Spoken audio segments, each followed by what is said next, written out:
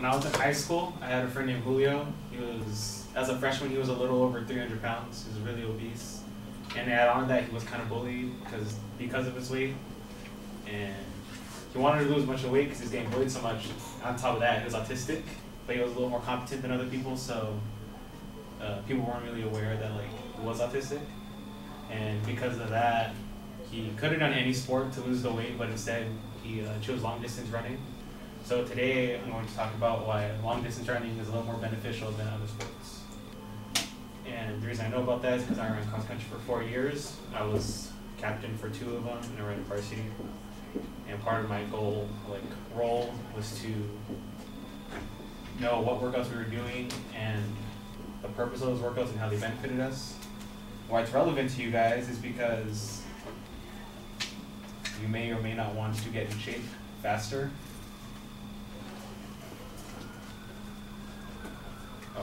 So anyways, I'm actually going to start with saying my 4 different reasons. Start off with why it's less painful. Then I'm going to talk about why it's the fastest way to lose weight due to calorie count, and why it's most convenient. And lastly, I'll talk about why it strengthens your bones the healthiest.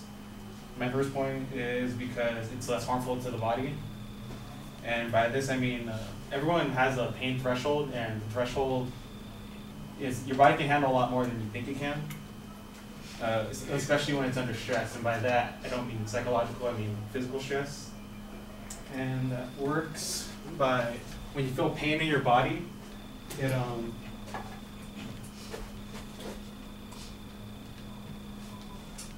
the computer's off. Nope, that just came on. There it is.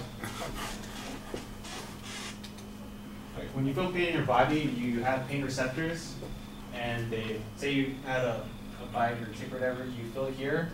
They go through your peripheral nervous system up to your brain, telling you that you're in pain. And then, according to WebMD, when the body works out, it releases a chemical in your brain called endorphins. And basically, endorphins is just what gives you a lot of athletes call runner's high. You feel less pain, you're more energetic, more excited to do something. So that's how. And because long distance running is a long continuous sport, it releases the most endorphins in your brain for a longer time, so it's a lot less painful than playing football and getting hit in the face, boxing, and stuff like that. And for my second point, I like to talk about why not only is endorphins the most amount, but running also helps to lose weight the fastest, and that's because of calorie count. Fox News Health put the top 10 most caloric burning sports, and put long distance running at the top because it burned over 900 to 1,500 calories per hour. And soccer came in second because 70% of soccer is just running. And that's according to the National Federation of State and High School Association. Third, I talk about why running is actually the most convenient sport compared to other sports. And that's because running, all you really need is a pair of shoes. You don't really need to go out and buy gloves for boxing. You don't need to go out to a ring. Not like football, you need pads, you need shoulders, you need a ball, you need open space. Running, you just really get shoes and kind of go wherever you want. That's why it's also the most convenient. I guess space is the main point. You really just don't need. You even need space. You work on a treadmill to run, different things like that. For my 4th things I want to say is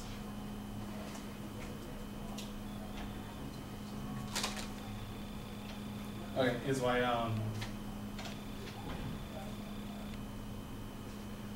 running is actually the healthiest for your body. Physical therapist Andrea Cespedes said that running is the healthiest for your body due to the bone density that's released on your body. And by bone density, I mean how strong your bones actually are. It's not like with swimming, yoga, aerobics, and stuff like that, because that's all working out your muscles and not necessarily your bones. So your bones are usually weak. People just rely on those. So running is actually better than that. And with football, weightlifting, wrestling, stuff like that, you're actually lifting weight that's unnatural. You're lifting weight past your weight limit. So due to that, it's kind of, I think it's less healthier than running, because running just your natural body weight. And lastly, we talk about, in conclusion, I like to say that running helps with your weight to lose faster. It helps with your bone density. It also helps with your things like that. To leave you guys with something, running keeps people in shape faster and helps people.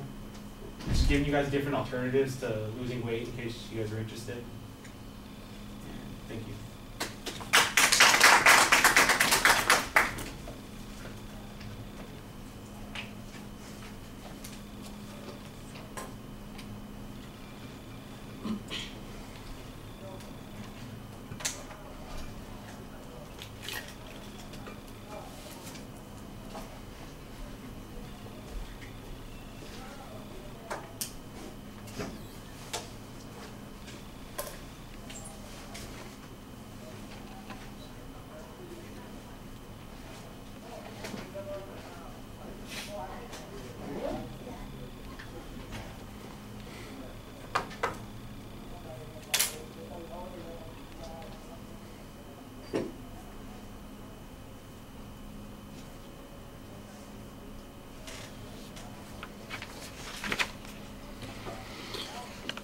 Leslie, some comments? Yes. I think I'm more nervous than he was. So I like the beginning story he used as an example, and I also, the reasons he gave, that was, he had good transitions to them. But one thing he could have added was, he said he was a runner. He should have added like some of his stories into it, and now he got like the runner's high. Because my experience, I never got that. I'm a super lazy person. And I just want to know how that is. And he only cited like twice, I think. But I didn't cite as much either, so I don't want to bash you. A little bit more citation, and probably probably practice a little more, so you won't be that nervous. Okay, thank you. Yeah, a couple of the things that you said, I think, are accurate descriptions. Some more of your personal examples would be good. I'm still wondering what happened to Julio. Like, did he lose the weight? Did he, did he stop getting bullied? That kind of stuff. So you kind of set us up for a story, and I thought that you were going to come back to it a couple of times in the speech, or at least at the end, and we never heard more about it. So it was like, I know it was there for a reason, but I don't think that you quite figured out what the reason was. And I'm going to agree with Leslie. The personal examples would probably make it a little bit more intriguing. And I like the idea of, like, when you're talking about runner's high, you could talk about being in cross country and how you would get into that second mile and be working on it and thinking, oh man, how tough this is going to be. But about halfway through that second mile, suddenly it would kick in and your energy step would go up, or whatever it is. I mean, I don't know. I'm making things up, but you would know because it happened to you, I assume. And then you could talk about it. No? Yeah. So that's, you got to layer some stuff in there. I can see that you're trying to do the organizational material in the speech the way we talked about it, but it's a little bit awkward the way you were doing it, because it feels like you are, layering it on top of stuff rather than doing the presentation in a more fluid way of presenting it. For example, the very first illustration on this is that, and now to my preview statement, which is, I'm going to tell you what the four things are. It just feels like, holy criminy, just tell us, we're going to cover this by talking about these four things. That's fine. You don't have to say, let me give you the preview statement where I tell you what the four things are going to be, and here's what the four things are. It belabors the point. And that's just, I can tell that you're trying to do the right thing. It just needs to, I think I've said this before, sometimes things are, when you remember learning to drive a car? Yeah, when you first get behind the wheel, everything feels a little unnatural. It's like, oh my gosh, what am I doing here? You grip the wheel too tight, you brake too hard, you hit the accelerator too fast, you signal too soon, you're trying to get everything right, and you overdo it, kind of stuff. You've got the skill down, now it just needs to become a little bit more natural, and that's kind of where you are at this particular point on that. The same thing with the division of the points. I could tell where you were at every point because you just kind of ham-fistedly labeled it. Now the second thing I'm going to talk about, third, there's like no transitions between those points. And it would be nice if there was a little bit of, now that you understand what the runner's high is, let's talk about why you want to get that runner's high and go to the third point, that sort of thing. You have to have a little bit of transition language so it flows a little bit more smoothly. So it's organized, but it's still kind of at that mechanical stage as opposed to a more fluid, natural stage. I also kind of agree with Leslie. I heard good citations, but I only heard them in the one section of the speech. And so you need to kind of distribute that too. The visuals, I wasn't quite sure why I was looking at the pain receptacle process on that first slide. I understood the idea of the endorphins and that you're responding to something.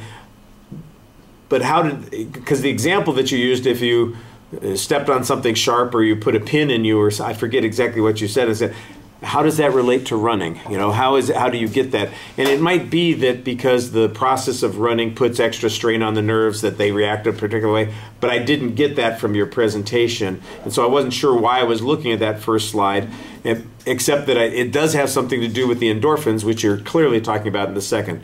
Then you don't have anything else in the rest of the presentation. I'm going, well, how long does it take for us to get that runner's high? Do you get it in mile 2, or like if you've got to do a marathon, you've got to wait until mile 18? I don't know any of those kinds of things. And that might have been something that you could have done on another table chart or a graph or something like that, just another way to present that information. You do a pretty good job talking to the audience. You're not overly dependent on the notes. You have to look at them occasionally, but usually you're talking to us, which is good. You just need to be a little bit more practiced at it because sometimes the language gets stuck for a second. You get caught up in what you're saying, and it doesn't come out as fluidly. All right, thank you.